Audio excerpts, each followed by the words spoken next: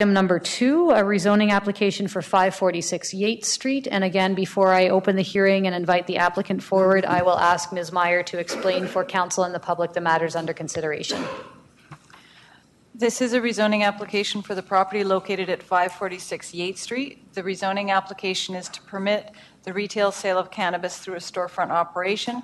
The use would be limited to a maximum of 800 square meters. The consideration for council tonight is the appropriateness of the new use. Thank you very much. With that, I will invite the applicant forward to make a presentation.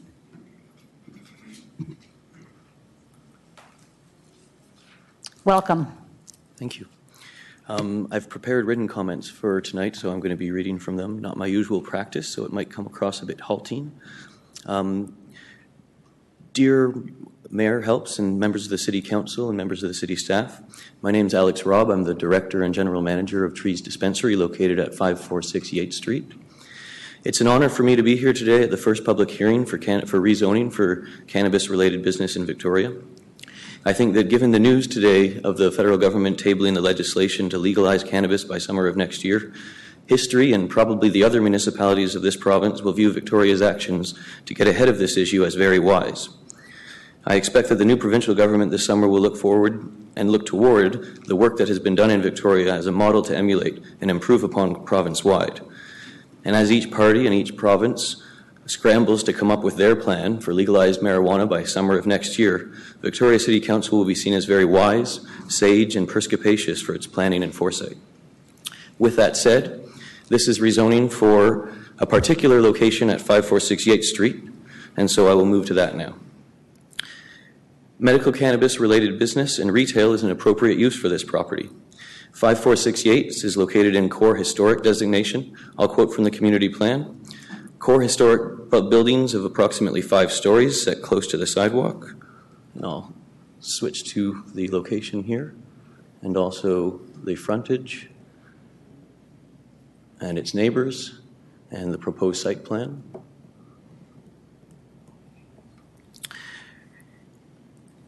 I'll quote from the community plan, core historic buildings of approximately 5 stories set close to sidewalks with high site coverage, continuity of commercial uses at grade with wide sidewalks, and tree planting in appropriate locations.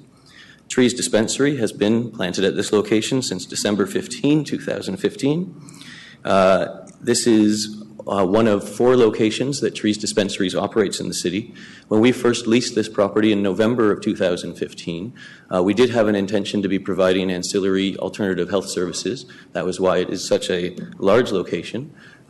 We have since abandoned those plans in light of the regulations allowing for only one form of business on the location, and we now intend to turn it into our administrative offices. But fundamentally, this is a retail store in a very active retail area. Our store draws in approximately 100 people per day. Many of the members that come to this store live and work in the downtown area. Other people attend this store by way of bus and easy access to disabled parking at the location and the parkade across the street. The storefront is also close to the downtown area's nearby hotels, and we know that we are frequented by medical tourists from the other parts of the country and from other countries that come to our storefront in order to obtain products that they cannot obtain anywhere else.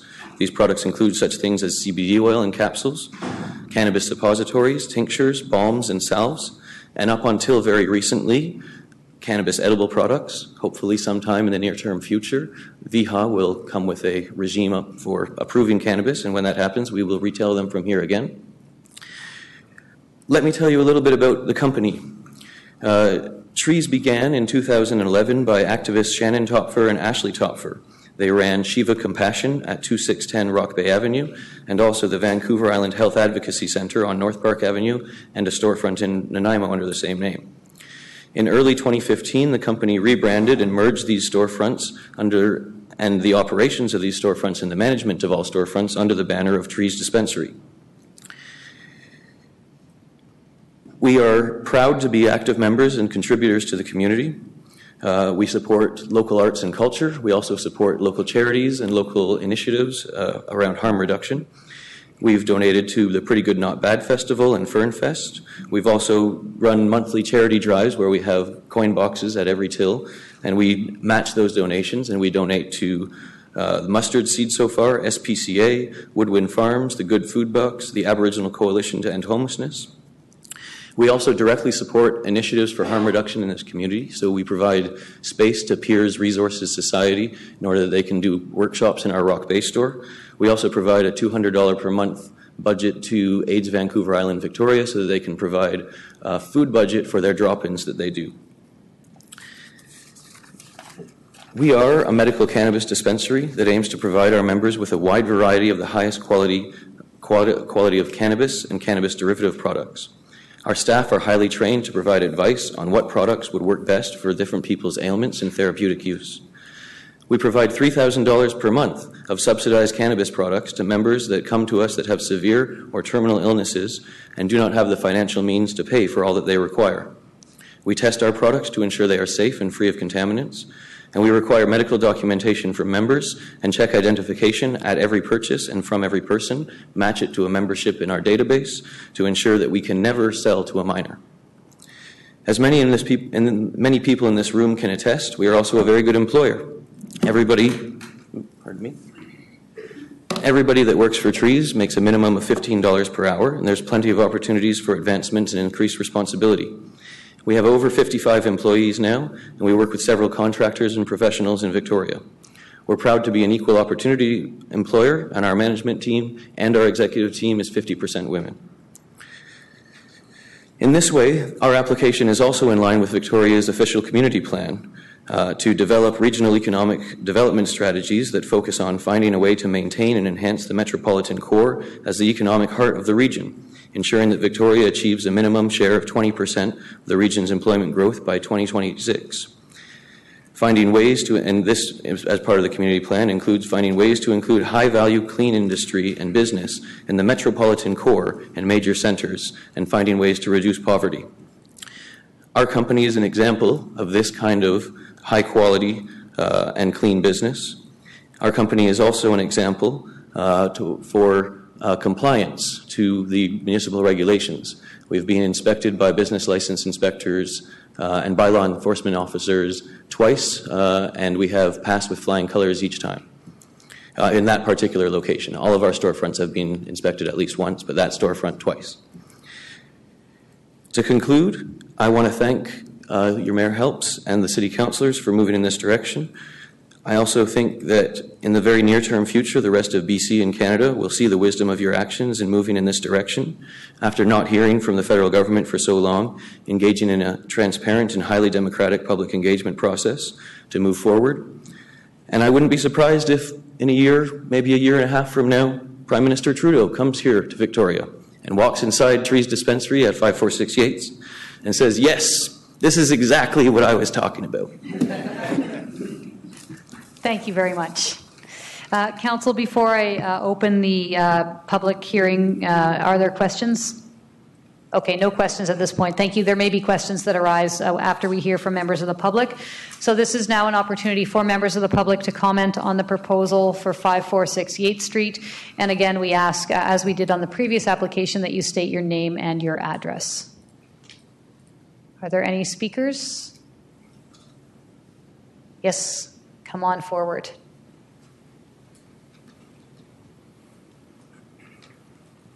Welcome. Well, thank you. Good evening, Council. Good evening, Mayor Helps. My name is Patrick Pupino. I live at 1185 Yates Street. I wear multiple hats within the City of Victoria. One of those is as a community organizer, and also one is as the project manager for the PHS building 844 Johnson, which is permanent social housing. And I'm just here to give a testimonial to the Trees Dispensary as a community member. First and foremost, last summer, when I was organizing some artistic events, they very graciously provided their space to throw some shows for the Ministry of Casual Living, which I was working with at the time, and then in addition some other independent artists around. They were just very benevolent, opening up their doors, and also providing some financial support for us as well, which was fantastic in a time where, as a community organizer, I found it was very difficult to book space. Super supportive to that. At the same point, wearing my other hat as a social worker and a project manager, they were a huge help transitioning the population from Tent City to the building 844 Johnson. They did that in the way that they had a food truck. And I knew that they had a food truck from having thrown events at their location in Rock Bay. And I just asked them, like, would it be possible to donate this food truck because the building was being renovated at the time? So they graciously did it, also helped pay for some improvements to that food truck. And then they let us use it for a month, and that food truck itself served over 300 meals a day while we were getting our kitchen renovated. They were absolutely responsive and super grateful and gracious to let us do that. And that helped us get our kitchen up online, and it was really instrumental in the opening and successful opening of our project at that time. So I just want to say, as a Victorian resident, as a stakeholder within the community, any interaction that I've had with this business has been very positive for me. Thank you very much. Thank you so much. Next speaker, please.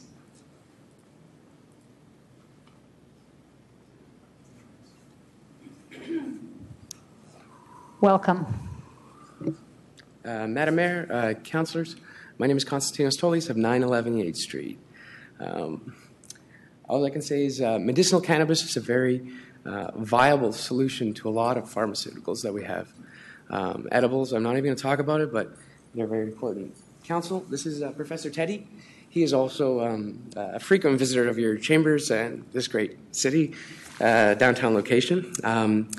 He's actually an aide for, I identify as a Canadian with a disability called bipolar. It means I oscillate between very, very high range of emotion, a very, very low range of emotion. I do this very, very quickly. And at one point, the physicians of Victoria, while supervising me, saw fit to give me 8, no less, 8 medications, different ones, to manage, the highs, the lows, everything. I'm a father, a business owner, an entrepreneur. I use medicinal cannabis, and the Trees Dispensary at the Yates Street location has been instrumental in helping keep me grounded, providing me with organic, fresh products grown by local growers, as I'm told, by friendly staff who educate me every time I go in there. I learn something that Trees is cool, and I admire them for standing up. I mean, if we put a pharmacy there, okay, that distributed Ativan or Adderall or Vicodin, no one would have a problem with it. It's the same thing. Medicinal cannabis helps people. Thank you. Thank you very much. Are there any further speakers on the application for 546 Yates Street? Yes, please come forward. It's an open mic, so when you're ready to speak, just come on forward. Excellent. Welcome. Thank you. David McDonald. I live at 834 Johnson Street. I'm not against this in any way. I'm not against marijuana, but I would just like us to speak the truth about this, that we have so many marijuana stores that it's not medical marijuana. I mean, it's just people getting stoned. And your advantage is taxes. And let's tell it that way instead of packaging it in this way that we all know that it's not really that way. That's all I had to say. Thank you. Great. Thank you very much. Any further speakers? Next speaker. Excellent. Welcome. Hi, Mayor and Council.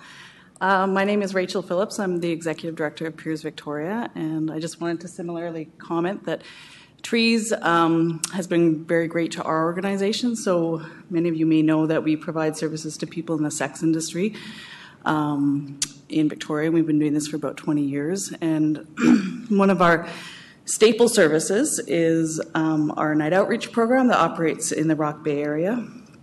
And so our interaction has been primarily with the Rock Bay location, but Trees provides us a classroom space in order to hold monthly or twice a month group workshops for people in the outdoor sex industry who access our RV.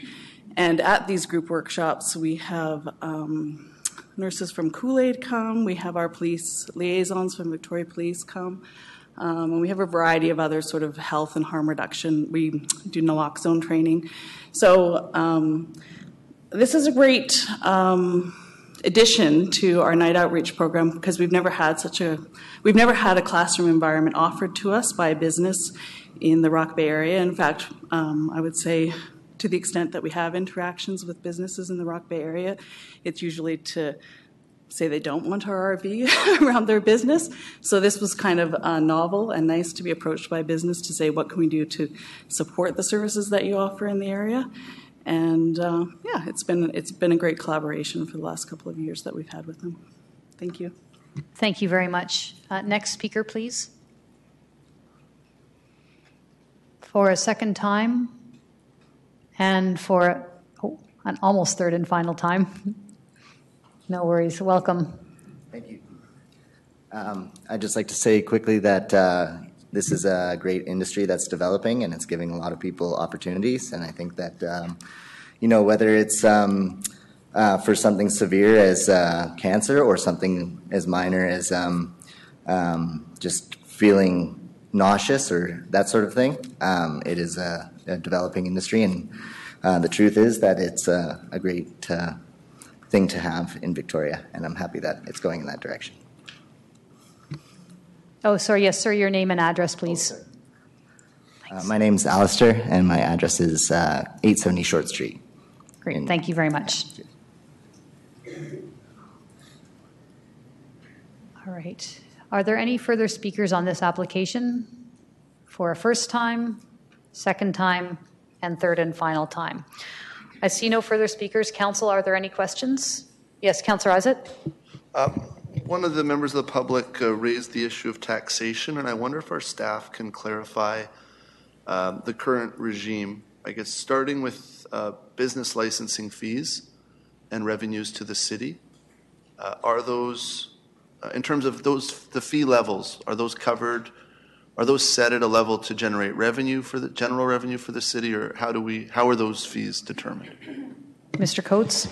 Through Mayor Helps, when Council adopted the business regulation bylaw that included the $5,000 annual license fee for storefront cannabis retailers, the premise on which that fee was based was cost recovery, and that was cost recovery for the full spectrum of city services that go into the management of that whole business function. So that's all the way from processing applications through to enforcement potential.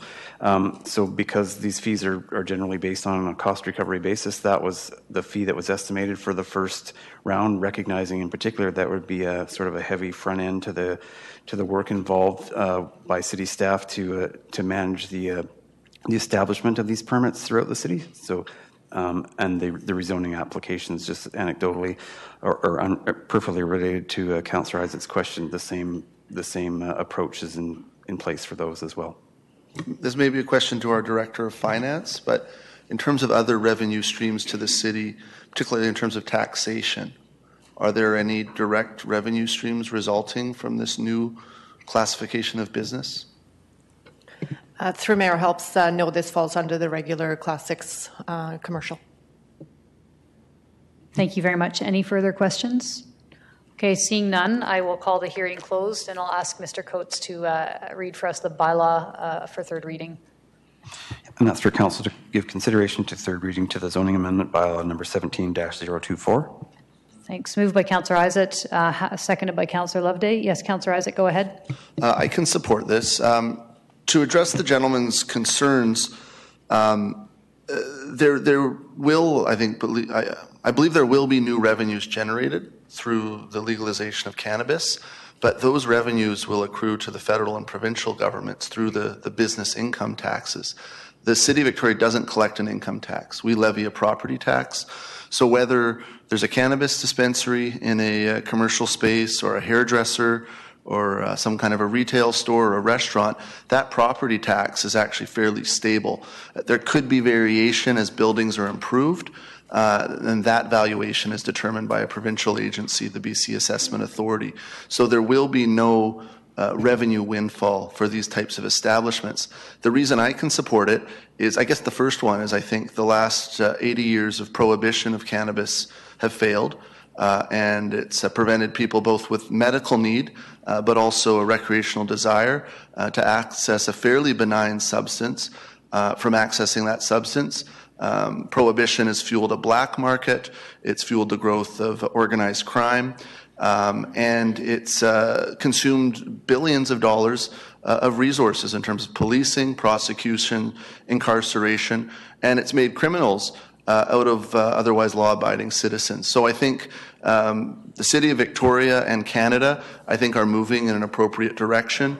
We've seen that this direction in the United States can be implemented with benefits to the community in terms of increasing safety for minors, also increasing awareness and information around the appropriate use of the product and also the quality of the product. And so I want to commend this council and staff for, I think, pioneering a regulatory approach that is generally in line with the legislation that the Government of Canada introduced today. And I think there's a good chance that this regulatory regime will fit within whatever provincial distribution regime is established in the years ahead. Thank you. Councillor Loveday, anything to add?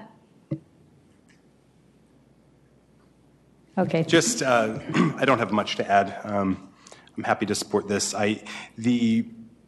While I have some doubts about our process in general, we've asked dispensaries to come forward with a set of rules, and this dispensary seems to have followed those rules to a T and been a good member of the upstanding member of the community while they're at it. In response to the issue of tax dollars, this isn't a windfall for the city. I'm hoping that the federal government will give some of the new money that's created through legalization to cities to help us fund the programs that have been downloaded to municipalities over the last years and decades. So hopefully we'll turn our mind to that lobbying effort at a later date. Thank you. I can also support this. I can guarantee that we didn't coordinate with Mr. Trudeau to make sure that he announced his legislation on the same day that we had our first rezoning application, but I could certainly say it does give me great comfort. It makes it easy to support this. And as Mr. Robb said, and as I said when I was interviewed by the media earlier today, I think that the provincial government will probably look to the City of Victoria and Vancouver for what we've done and how it's gone.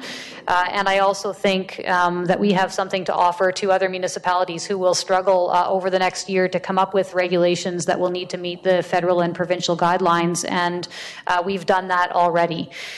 So that's a general comment about us, but I think a comment about this application, it does fit with the streetscape. It's animated the streetscape. I think it's an appropriate land use.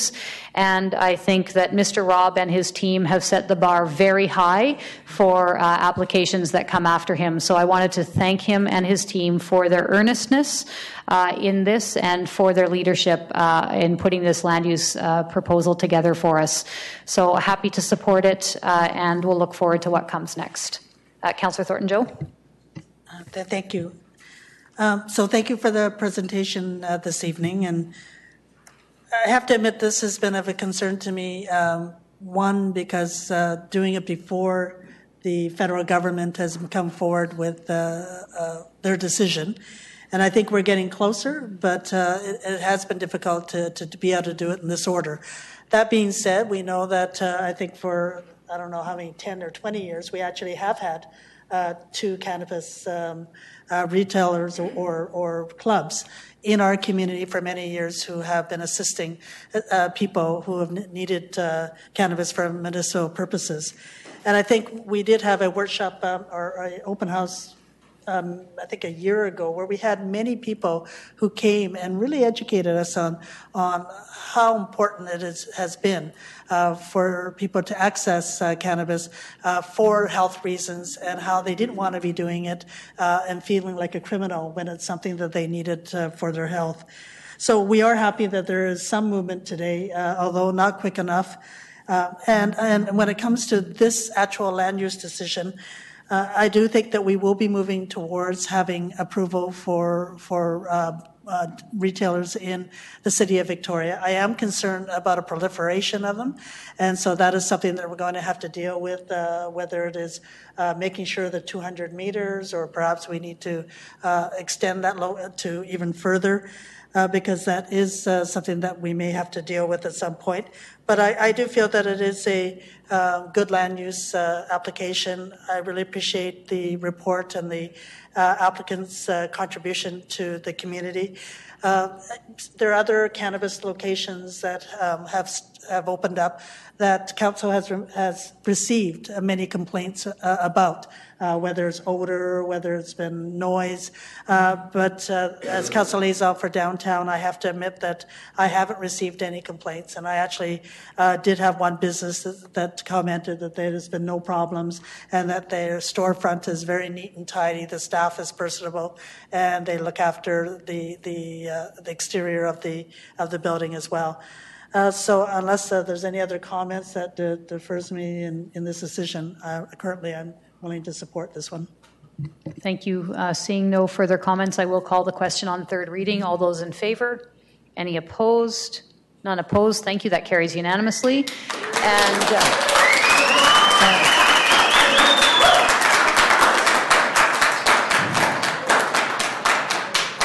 thank you. And that bylaw for, you scared the dog. She's running out the door. That bylaw for adoption, please. Thanks. Moved by Councillor Loveday, seconded by Councillor Isett. All those in favor? Any opposed? Thank you. Council and members of the public, I suggest that we take a 5-minute recess before we move on to the garden suite applications. Thank you.